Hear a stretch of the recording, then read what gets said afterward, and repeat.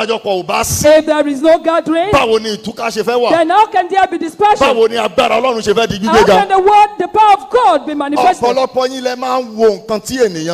lot of us will look at what man says. Someone once told the man of God that he can never prosper. That the man of God is going to be a slave to his children.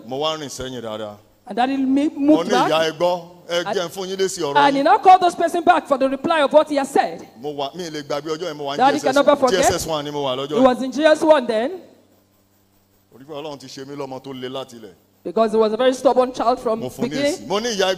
He now called those one, come here. I am the one that is going to get jobs for your children. And to the glory of God today, the man of